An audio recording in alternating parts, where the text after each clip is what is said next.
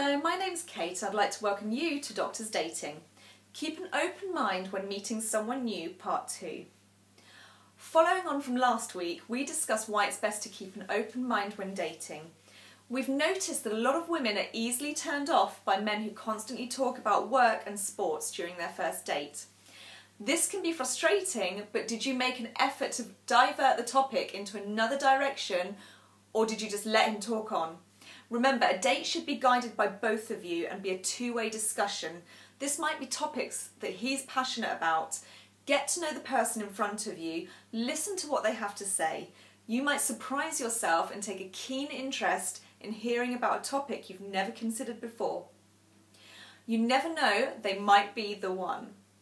Have an open mind and heart every time you meet someone new.